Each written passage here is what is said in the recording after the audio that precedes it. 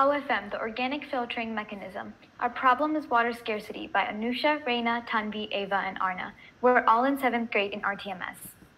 This is what we will be covering. Plan. Our target for the O.F.M, which is inspired by an ATM, is to ensure the dirty water that people pour in the O.F.M is clean, safe water for people to drink from.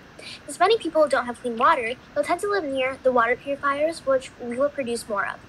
We will use this mostly in India and Saudi Arabia. It is usable due to organic materials, and it'll be powered from oil, which Saudi Arabia has a lot of. So there's 3 levels. Level 1 is the sediment filter, which is made out of sponge cellulose. This will filter large sediments or particles. The University of Nebraska says that sponge cellulose filters sediments. Level 2 is the carbon filter, which is made out of coconut. We got evidence from the Core Water website, which is a water website. They said that coconut filters have gone through an NSK 42 test and have passed. Level 3 is the UV light. This will get rid of any of the remaining particles, lower levels of water impurities. Our steps to find our solution. We realized that many places such as Saudi Arabia and India need water.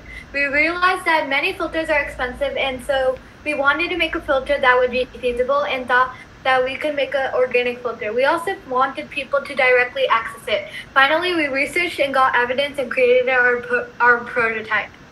Why is this unique? Many of the current solutions sacrifice money. This one will not. It is easily accessible. This is a unique and affordable idea. Why do we need this? When we were learning about water scarcity and social studies, we realized that water scarcity is a really big problem.